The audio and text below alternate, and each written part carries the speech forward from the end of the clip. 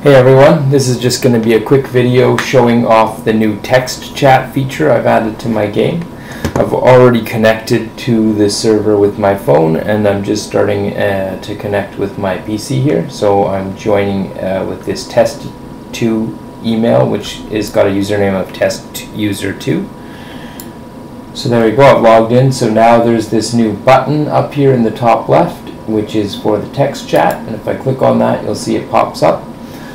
And I can write a message in here and say hey or hi, and as you can see it's got my username first, testuser2, followed by the message hi. If I now send a message with my phone, you'll be able to see it too. So here I'm going to send hi to you too. So there we go, you can see it's just popped up. Now if I hide this text chat and I continue to send messages with my phone, you'll see that a little notification icon will pop up to show you that a message has come in. There it is. And if I do that again, you'll still see it just kind of grow and shrink to show that new messages are coming in. So I'll just quickly send another one. So you can see it just does a little grow shrink. That just lets you see that, oh, messages are coming in even if you don't have it open. And if I open it up, you can see I've sent 2 new messages since then.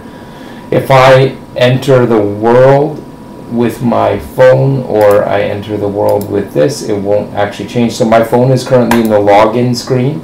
If I go ahead and create a new character,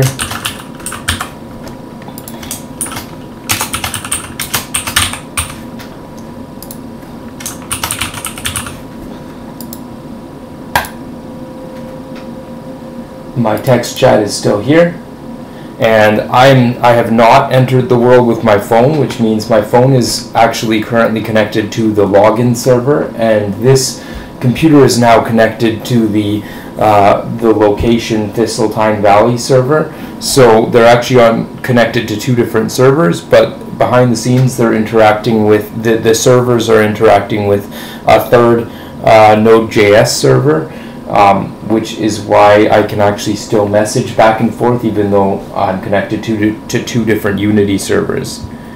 So if I send another message from my phone, you'll see it still pops up even though I'm actually now on a different server.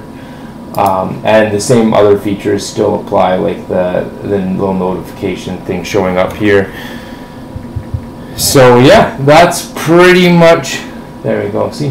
So that's pretty much it. Everything else is the same. There's been some more development on the back end that you'll be aware of if you're paying attention to my Discord server. I'm currently working on getting a version of this out on the Play Store, so that just an alpha version, so that I can start letting you guys test it for yourselves.